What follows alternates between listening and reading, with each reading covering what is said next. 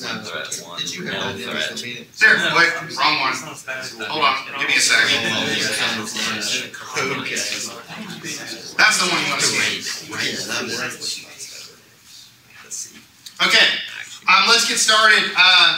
Just so everybody's aware, a little bit of updates on just logistics and whatnot. The attendance grades are up to date. Homeworks 5.3 to 6.1 are graded. Homework 6.2 is being graded. 6.3 was due today. How'd that homework go? That was the continuously braced beam design. Did that go well? Yeah. Okay. That homework assignment is the end of continuously braced beam design.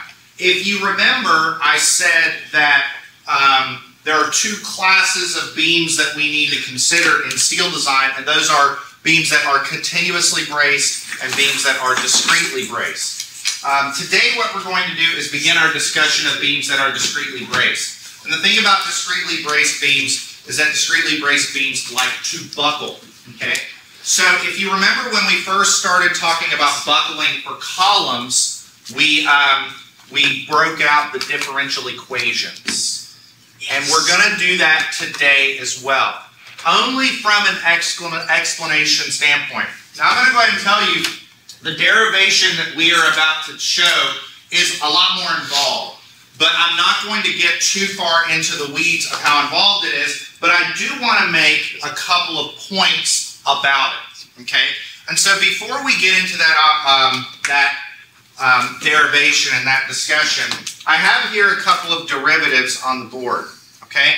And I want to make a point about something. Okay? So for those of you who remember all of the intricacies of Math 229, help me out. What is the derivative of this first expression on the top? What is the derivative of 5 times sine of the x? 5 cosine. The 5 times the cosine of x. Okay? And so what we had here, so let's talk about that. So what we had is we had a function multiplied by a coefficient, and particularly what was important about this is that this was a constant coefficient. Okay? This was a constant coefficient. Alright?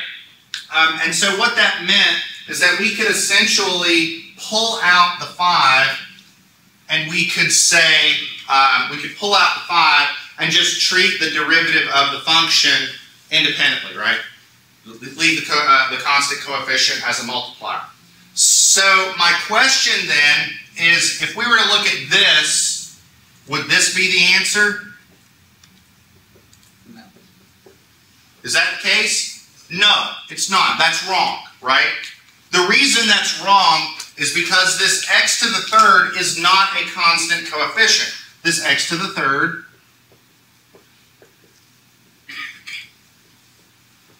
this is a variable coefficient, okay? And so if you start treating variable coefficients like constant coefficients, your answer is going to be wrong. Is that, I think we're all sort of in agreement about that if we start going into the land of calculus. Does that make sense? Okay, so with that, let me get into my notes, and I'll sort of show you why I brought that up. If you could do me a favor, I want everybody to open your manual just to table 1-1, just to the W-shaped table, because I'm going to show you that here in a second, because I kind of want to just have that for reference. Okay? All right. So let's get into a discussion of lateral torsional buckling for beams. So again, warning, we're going to see some calculus, we're going to see some differential equations approaching. So I don't expect you to do the whole thing. I don't expect you to know every little aspect of what it is that we're going to do. But if there's one salient point I really want you to focus on when we get to the crux of our derivation, it is that constant coefficients versus variable coefficients are handled differently in the land of differential calculus and in the land of differential equations. And what we are going to do in our derivation is treat everything like it's a constant when we're looking at our coefficients in our differential equation. And that's going to be an accurate assumption for every component but one of them. And that one is a real important one, and we're going to have to correct our answer with this term called CB. And you'll see what I mean when we get into that. Okay? Now, let me go back to bracing and unbraced length, and I just want to make sure that everybody kind of remembers this discussion. Okay? So, for example, here I have a beam. This beam is simply supported, and what I have over here is a schematic that is illustrating the difference between the length of the beam and the unbraced length of the beam. So, for instance, if this beam is 30 foot long, the length of the beam is 30 feet, the LB is 10 feet. Okay? Now, up until now, what we've been doing is discussing beams that have an LB of 0.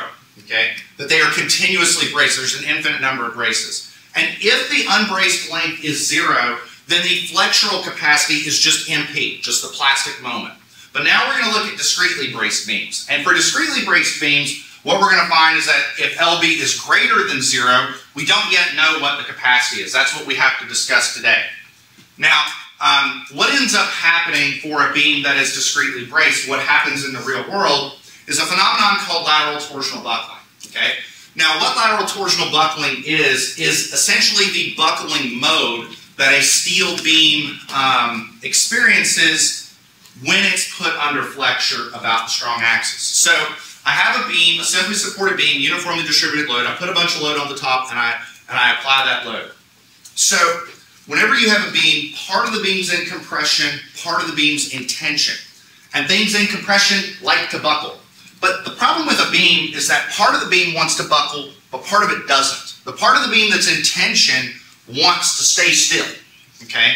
The part of the beam that's in compression wants to buckle. And the beam sort of doesn't really know how to handle that. And the only way that the beam can figure out how to deal with it is it sort of kicks out and twists. So here's the beam, and it sort of does this, and it twists. Hence, lateral torsional buckling. That's what's going on. Okay, and so this is sort of a conceptual schematic of it. This is sort of what it looks like in the real world. So this is a series of eye shapes. This is from a bridge that was in Canada. This was a failure that occurred during construction in around 2015. And so you can see what I'm talking about. The beams were having to support their own self-weight. And the idea is that the braces between the beams were supposed to prevent that buckling from occurring, and it didn't. And so the braces ended up failing, and because the braces ended up failing, the beam's LB value went up, and because the beam's unbraced length went up, the capacity went down, and the beam buckled. And you can see what I'm talking about, that the beam sort of kicked out and it twisted. I'm not going to pull this up, but I have this in my lecture notes. This is from a lab test of a beam. They actually put a camera on it and did a lab test start to finish, and you can see here's the beam, here's the load that they're applying, and you can see the force and displacement as the beam is being loaded. This is definitely one of those tests that you could watch or maybe put on YouTube, do it at 2 times speed and actually see the beam kick out and twist. It's a really cool view of what it looks like when a beam actually fails in this mode. Now, in order to derive an expression, okay, what we need to do is we need to start establishing our governing equations for the problem. And so the first thing that I want to do is I want to talk about torsion. So we're going to go back to the wonderful land of Engineering 216, Mechanics of Deformable Bodies, right? For those of you that had me for the class, this was something that we handled somewhat early in the semester. We did axial loads, and then we did torsion. So if you remember, if you have an element that's being twisted, you can compute its angle of twist as TL over GJ, okay? T being the torque that the torsion or the torque that you're applying, L being the length, J being the polar moment of inertia for a circular cross-section. And then if you remember, G is a material property. Like if E is Young's modulus, 29,000 KSI for steel, G is a shear modulus for steel. For steel, G is about 11,200 KSI. So it's a constant value as well, okay? Now, if you want, what you can do is you can also rewrite this a different way. You can rewrite it in a differential expression. You can say T is GJ times the rate of twist. Did I use X? Yeah, I used X here. times the rate of twist. So you can write it in a differential equation mode if you would like. You can either say that the angle of twist, if everything's constant, is TL over GJ, or you can write it like this. Now, you might not remember this, but let me bring it back to the land of Engineering 216. Whenever you did torsion in that class, definitely when I taught the class, whenever you did torsion, one of the things that you do not deal with in Engineering 216 is torsion of sections that are not circular, okay? We either did solid shafts or pipes, okay? And there was a reason for that, okay? Does anybody remember the reason? It's right here on the slide, but does anybody remember why we did torsion only of circular shafts? What's the problem with non-circular shafts? Non-circular shafts warp, okay? Non-circular shafts deform in and out of the plane of rotation, right? So if I take a circular shaft and I apply a torsion, it just twists. Whereas, and by twist, I mean the cross-section just rotates. Whereas if I have a cross-section that is not circular, it warps. Yes, sir. So you mean that it's uniform, in like a cylinder twist, it's going to be uniform all the way around, but with an I-beam, it's not going to be as uniform material around. Well, what I'm saying is not only does the cross-section actually rotate, but it actually deforms in and out of the plane. Like, so here's a circular cross-section. When I apply a torsion, that's all it does. But for an I-beam, not only does it rotate, but it rotates and it does this. It goes in and out of the plane. And that's only something that non-circular cross-sections do, okay? Circular cross-sections don't do that. It's why, if you look at axles on cars, if you look at camshafts, any machine element that is primarily designed to withstand torsion, the cross-sections are circular, either a solid shaft or a pipe, okay? Now, for I-beams, we don't have that luxury because they're not circular. So instead of this differential equation being used for an I-beam, we need one that's a little bit more involved. So instead of just the torsion equaling this, we're going to say it equals this minus this effect due to warping. So now our differential equation gets a little bit more involved. Now I could go into deriving that equation if you'd like. I haven't really done that, but suffice it to say, the reason that this is a third derivative is because when you actually get into the mechanics, the warping resistance that you get in an I-beam is an effect of the shear in the flanges. And so if moment is related to the second derivative, shear is related to the third derivative. That's why we have a third derivative there. Again, I'm really not trying to get too far into the weeds on the differential equation stuff. I just kind of want to get you to have a conceptual idea of what's going on. I'm happy to go through it if you'd like. Now, I want to put these in perspective with LTB in terms of the complexity of the derivation. It's not hard, and that's the wrong word to say. It's not hard, but it's longer. It's a much longer derivation. See, with column buckling, we only had this differential equation. And from this differential equation, we came up with this answer. With beam buckling, we have three differential equations that we kind of have to combine together. And so we have the first differential equation, which just relates to the beam deflecting up and down. You take a beam, you put load on it, it deflects down. Then you have a second differential equation related to the beam deflecting left to right, that lateral deflection. And basically all it is this one with a little bit of trig in there. And then the third one is the twisting effect. So suffice it to say that the derivation, I don't really think it's more difficult per se, but it definitely is more involved. Now, what you end up doing when you combine all this, what you end up doing is you do a lot of substitutions, you combine into this, and you end up with this differential equation right here. It's a fourth order differential equation, okay? How many of you have had or are in Math 335? So if you're in it, you're basically saying like the fourth derivative of y plus the second derivative of y times 6 plus y times 12 equals 0. Solve for y, right? And those are problems that you've probably dealt with in Math 335. I'm guessing something like that. Am I right? Okay. Now it's more involved, a little bit more complicated than column buckling, but we can produce a solution. Now note that the solution, and this is our solution, it's written in terms of LB, not L, because what we care about is the distance between the braces, not how long the beam is, okay? But there's a problem with this derivation. There's a big problem. And the problem relates to what I was talking about up here. So let's look at this differential equation, okay? And I asked you all to open up table 1-1. I want you to look at just any eye shape. It doesn't really matter. For any eye shape, can you look up CW?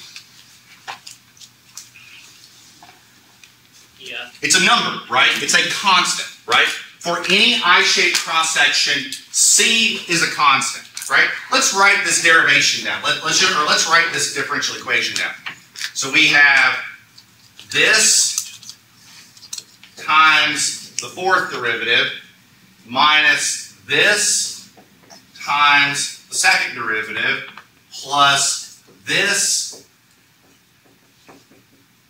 times the function equals 0. Looks a lot like a differential equation, only instead of y's we have phi values. So is E a constant for steel? That's a constant. Is CW a constant for an eye shape? Yes. Is G a constant for steel? Yes. Is J a constant for steel? Yes. Or for the given shape, you can look up J. What about E? What about IY? The problem is that the moment. How many moment diagrams in C312 did we deal with that look like that? Not many, right? If I drew the moment diagram for this beam right here, like just look at this beam, the moment diagram probably does something about like that. That isn't constant, right? I have a different moment here than I do here, than I do here. The moment is variable. Now, if I look at that differential equation, it's like, man, if I could treat moment as a constant, that'd make that diff q a whole lot easier to solve, and that's right.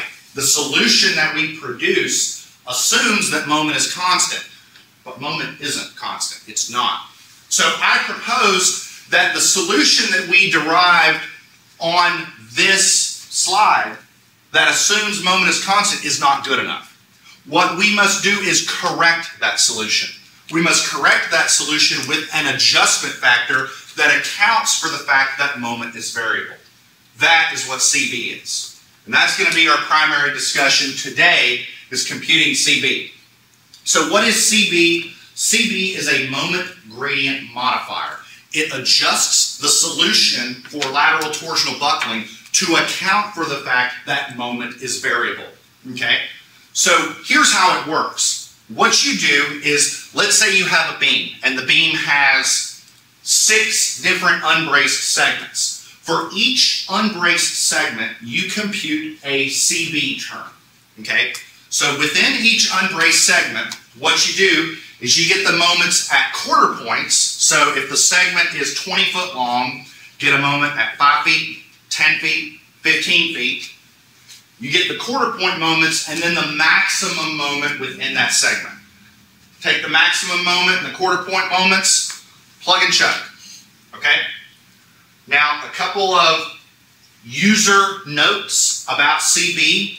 All of the moments that you plug into the CB expression are absolute values. And you'll see what I mean, because we're actually going to do this example today that has a moment distribution like this. And so you'll see what I mean with positive and negative moments. The other thing is that it does not matter if you go left to right. So for example, if you have an unbraced segment, you could go A, B, C, or you could go A, B, C. It wouldn't matter. You get the same answer. You get the same answer. You can look at the expression.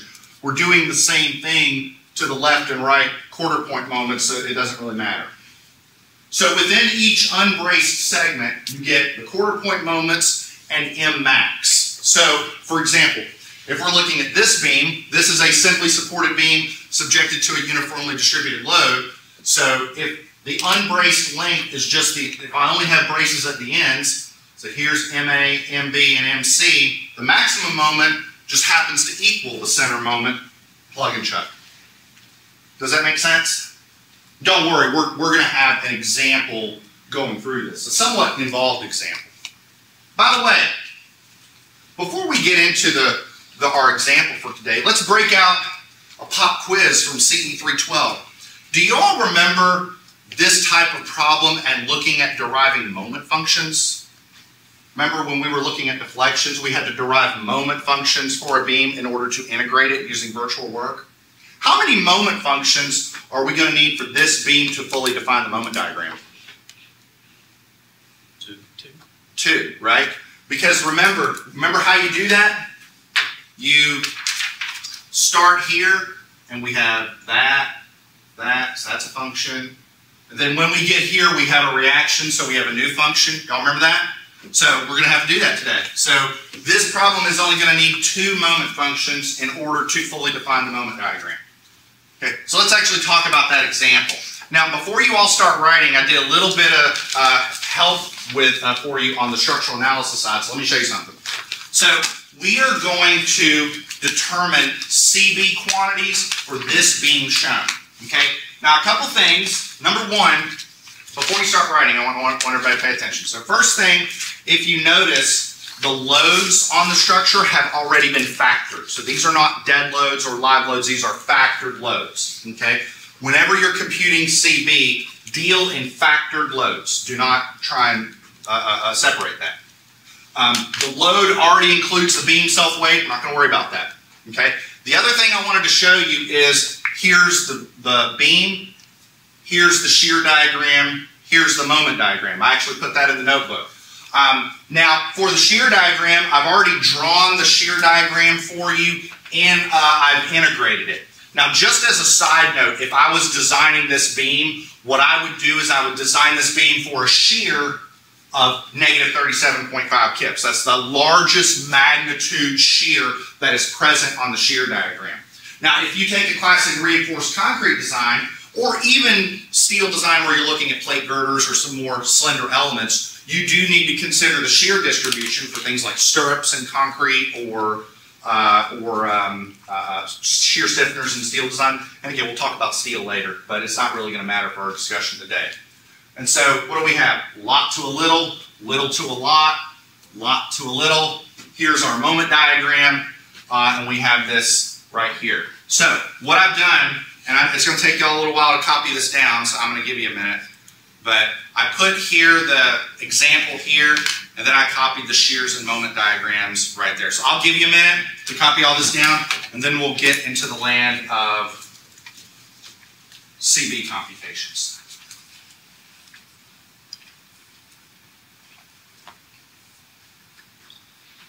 Take a minute off.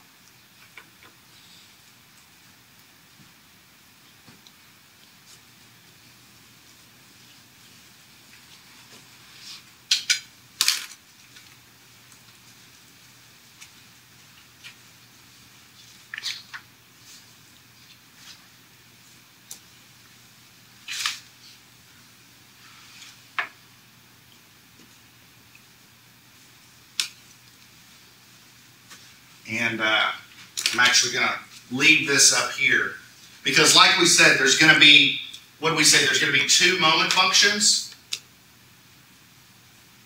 A moment function for this part and a moment function for this part. Because again,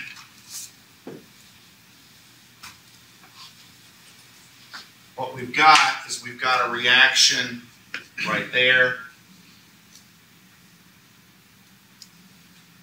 And a reaction right there.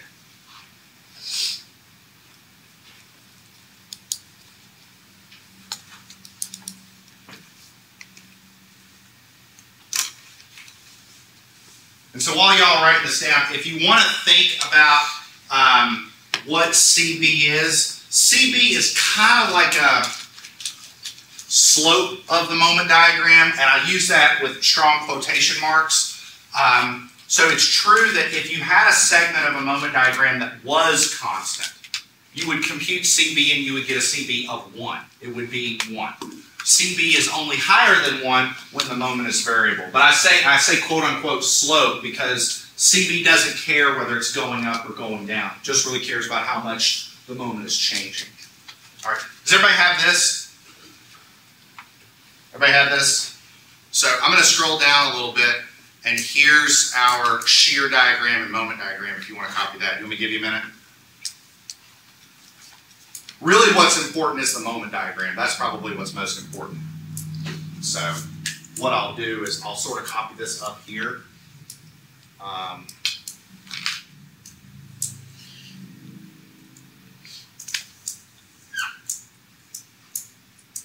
So we'll do this.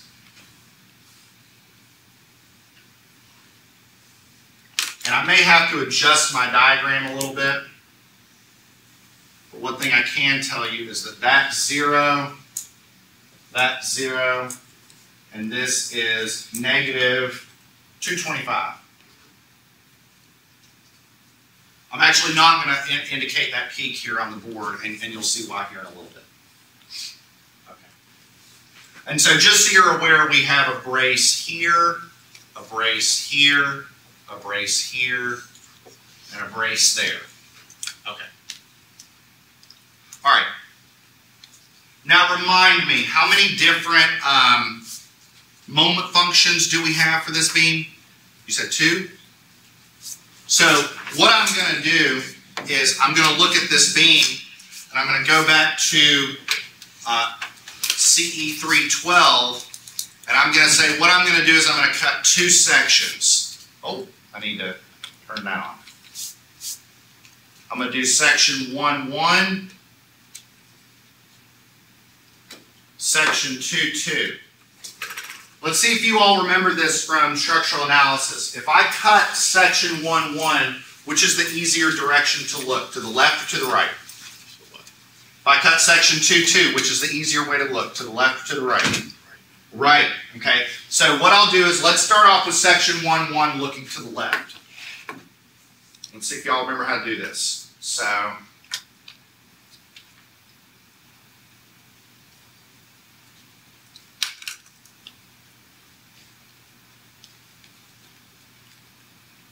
man, I don't know what's going on there. So let's do that a little bit over here.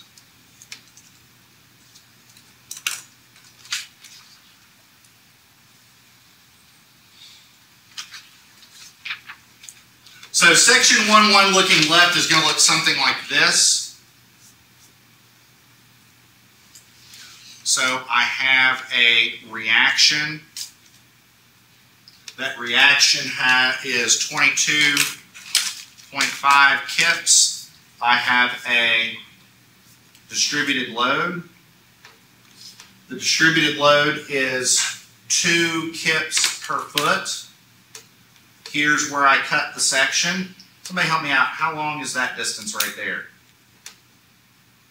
X. X. There we go. Everybody's remembering that now. So this is X, okay?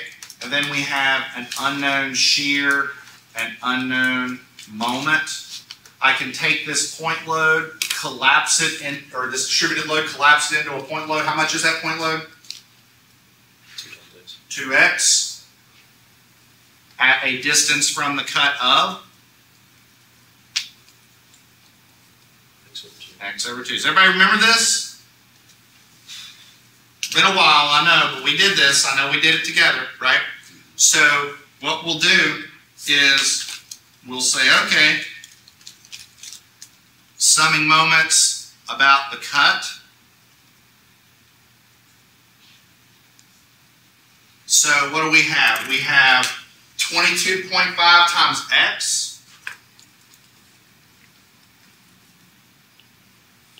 We have 2x times x over 2 over here. We have m over here, so 22.5x equals m plus what? X squared. So m equals, we'll call this m1, is 22.5x minus x squared, and that should be valid from 0 to 30.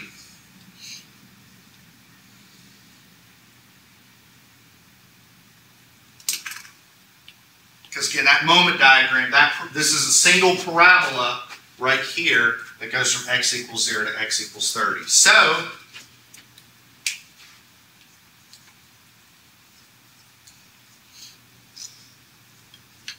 there's that parabola right there. Is that bringing it back? Been a while since we did this, hasn't it? So now what we'll do is we'll go ahead and derive this function. So you said looking right is the easier way of doing this. So let's see what that looks like. So section 2, looking right. So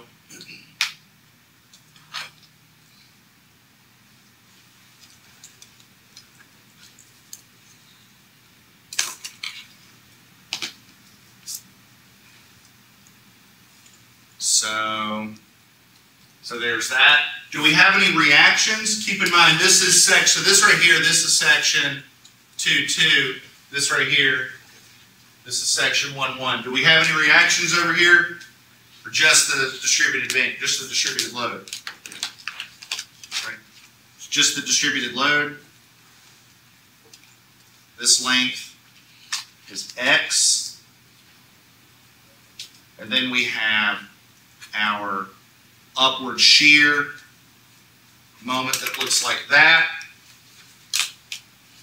And then what do we have? We have same thing as before.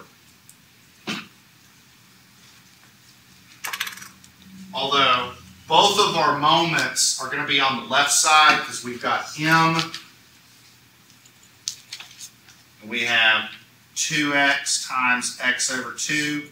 We don't have anything over here. So m plus x squared is 0. M is minus x squared. So we'll call that m2. And since we're going from the right, this is x equals 0, x equals 1, x equals 2, x equals 3, all the way to here, which is x equals 15. Is this bringing it back?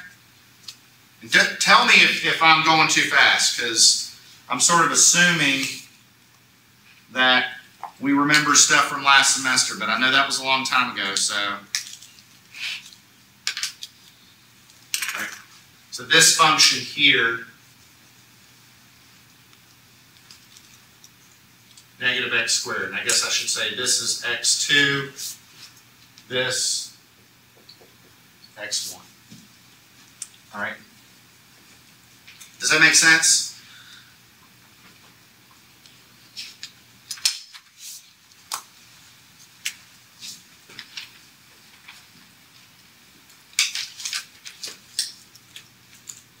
All right, I want to stop for a second. Take it in what we're doing so far. Anybody have any questions?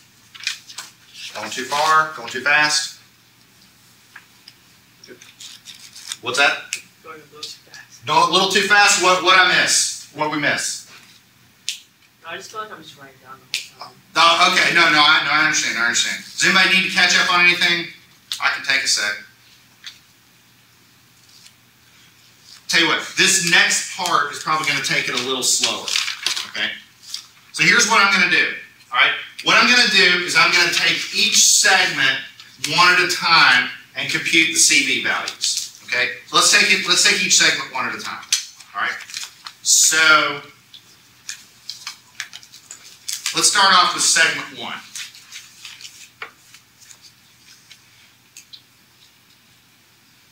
Let's start off with segment 1. Okay. So the first segment of the beam looks something like this. So we have a distributed load. Okay.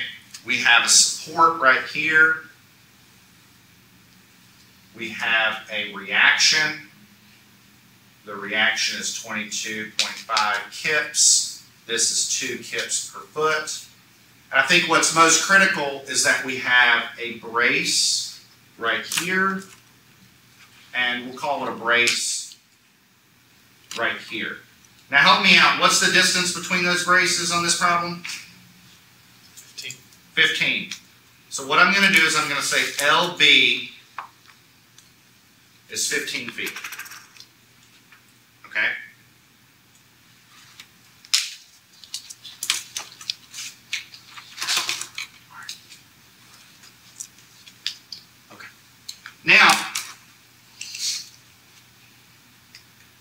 if we look at the moment diagram for this part of the problem, okay, the moment diagram under this point and this point looks like this. So it goes over and up. That's kind of what it does. That's what the moment diagram looks like, right? That's this part right here. So basically what I'm doing is I'm saying, I'm just drawing this aspect of it, okay? Now, what we need to do is we need to compute quarter point moments, okay? So what I'm going to do is I'm going to split this up into quarters. So I'm going to say we need a moment right here. I'm going to say we need a moment right here. And we'll say we'll need a moment, I don't know, right here. Let's just see what they are, okay? So we'll call this MA, MB, MC. Now, how do I do that? Well, I know that M1 equals 22.5 x minus x squared. Bless you. That's what we computed. So this is 15 feet, right? If this is 15 feet, how far is it from here to here? What's this distance? 15 over 4. 15 over 4, which is what, 3.75? So in other words, like, here's what I'm getting at. Would you agree that this distance,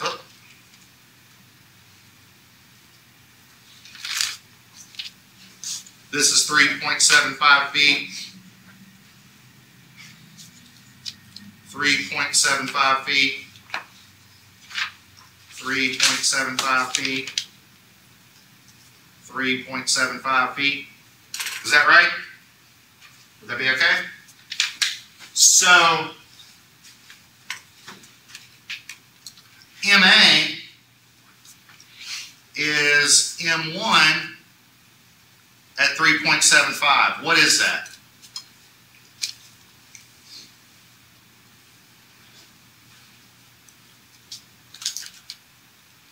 What is that?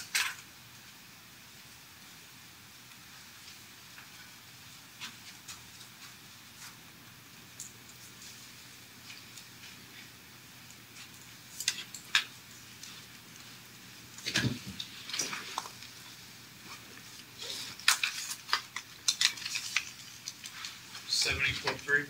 70.3. Do I have a second on that? Okay. Now, let me ask you a question. How do I do MB then?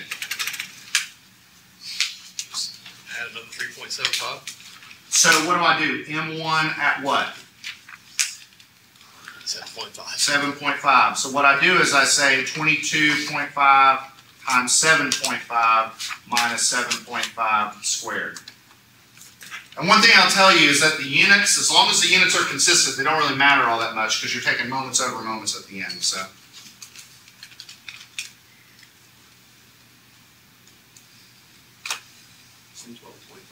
112.5. Do I have a second on that? Okay. Now how do I do MC?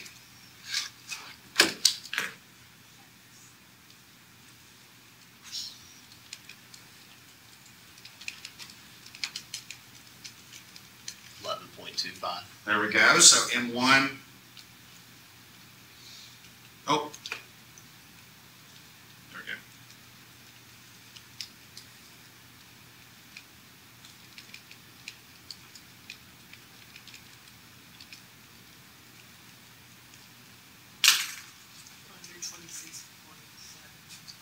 go. $126.7. Do we have a second on that? Six. Wait, say that again. 0.6. 126.6? Yeah. Do I have, so 126.6, I got that right? Okay, now, so I've got an MA, MB, and MC. Do those values kind of look right on the moment diagram? Like this is about 70, this is about 112. This is about this? Okay, so I need MA and MB and MC, but I also need M max. How do I get M max? Well, there's a couple of ways to get M max. One way to do it is to actually just graphically draw the shear diagram and the moment diagram and see what the peak is. Another way of doing it is to take the derivative of the shear function, or the moment function. So the derivative is 22.5 minus 2x, right? And so set that equal to 0.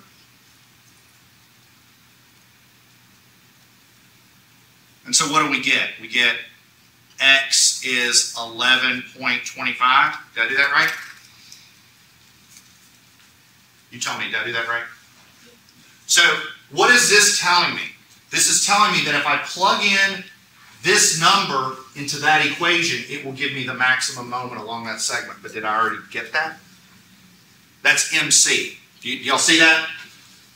Because when I plug this in, I would get the maximum moment, but that's what I plugged in here. So therefore,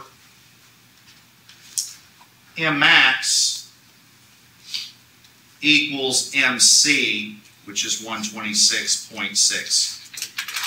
I want to make sure that's clear. Sound good?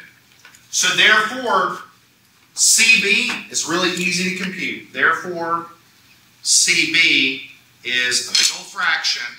On the bottom, it's 2.5 M max plus 3 MA plus 4 MB plus 3 MC.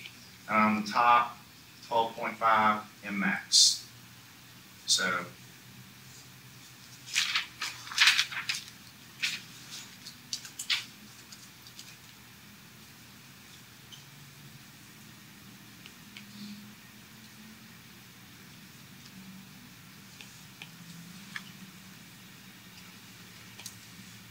yep.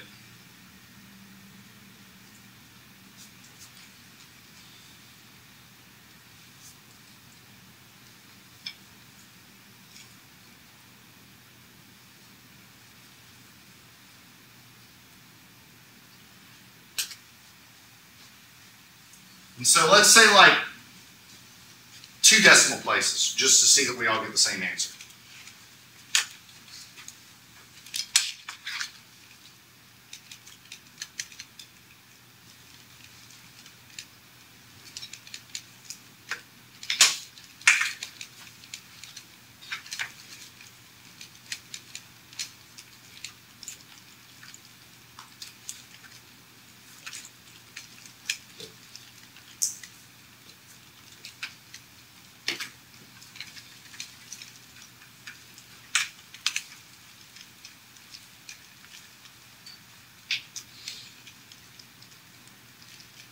Anybody got an answer for me?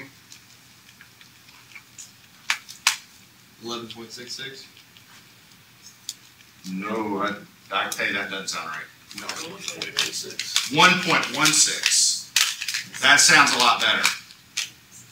Got and 5 seconds on that? Boom. That's your CB.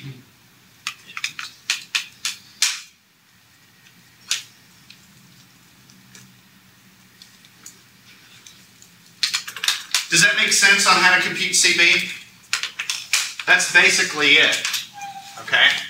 Now, the only thing that we need to do is we need to just repeat this for the remaining segments. Now, I'm going to go ahead and tell you, I'm not going to do this segment with you because we do not have time, but I do want to do the central segment. The central segment's really important.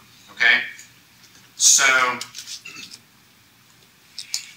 let me stop for a second and see if anybody has any questions. Is this so far so good?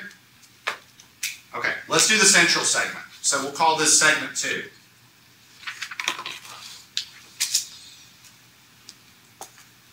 Okay, so what segment 2 looks like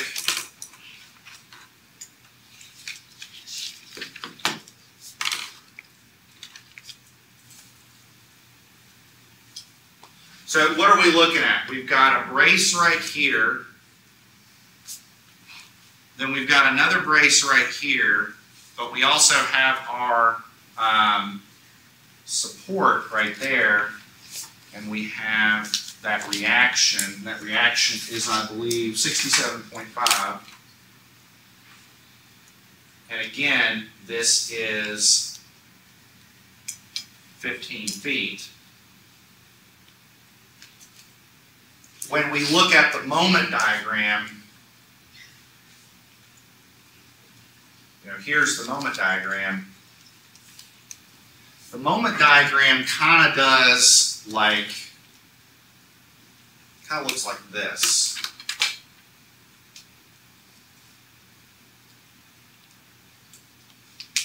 Kind of looks like that.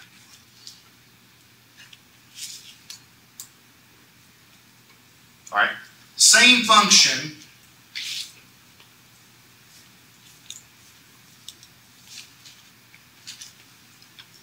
Same function, okay? So what we're going to do is we're going to split this up into quarter points, and we're going to do the same thing. So we're going to need to, split it up like this, and like this. So, and again, because it's 15 feet, these are each 3.75. But here's a couple kickers. Kicker one.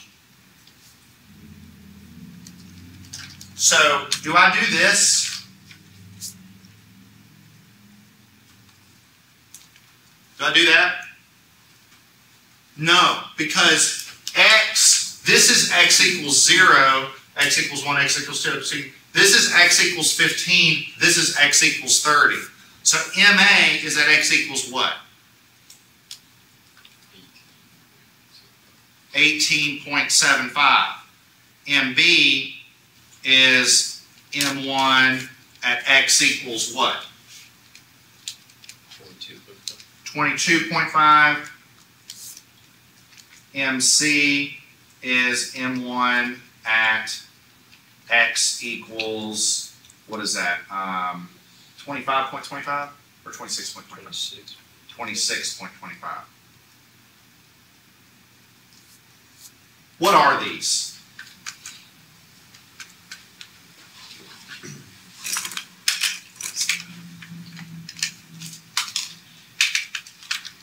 So, I mean, we can chug it out. It's MB 0.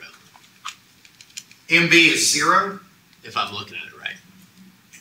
That's, my parabola might be off. I'll tell you, it's small. I don't think it's 0. Well, or is it 0? I don't know. 22.5 times 22. Yeah, it is. Yeah, it's 0. Sorry. So I have I think what I did is I changed the numbers from last time. It's like 5 point something. It's really tiny. So don't trust your artwork there is all I'm saying. Okay. Yeah, it is. Yeah, I see. Yeah. Sorry. All right. I see it. Sorry. Okay. I haven't had like any coffee today. That's the problem. Okay, what about MA? 70.3. 70.3. Okay, what about MC? 98.44. 98.44. Now, what you probably computed was negative 98.44, right? Yeah. Okay. But use a positive. That's very important. Use a positive. Use absolute values. Now, finally, what is M max going to be? What's the maximum moment on the entire segment? Like looking here. 98.4. What's that? 98.4. No. On the entire segment. M1 Look at this. What's that? M1 at 30. At 30, it's over here. But we already know what that is, right? Like we know what that is from the moment diagram up here. We know that that's negative 225, right? So this right here, this is negative 225. So M max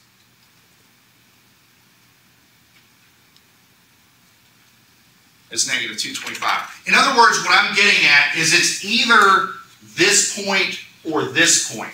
But it can't be this point because the peak here was like 120 and then it was going down. So it's got to be what it is over here, right? But remember, use positive 22 225. So therefore, what is CB?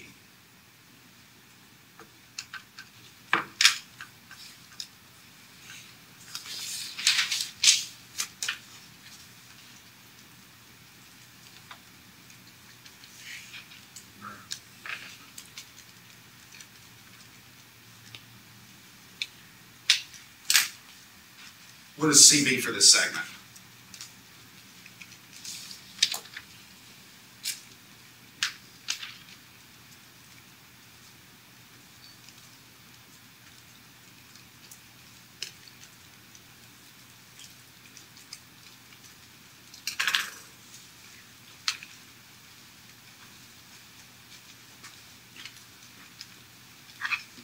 I got 2.63. 2.63. Do I have a second on that?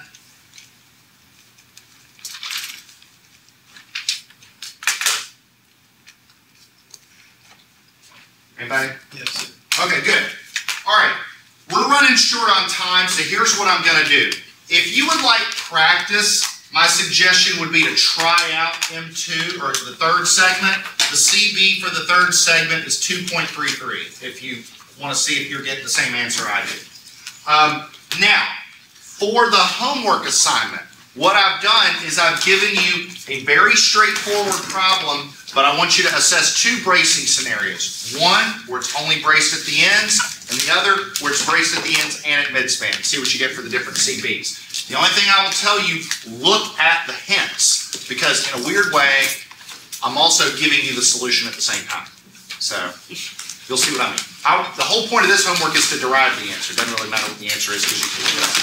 That's all I got. I will see you all next time. M2.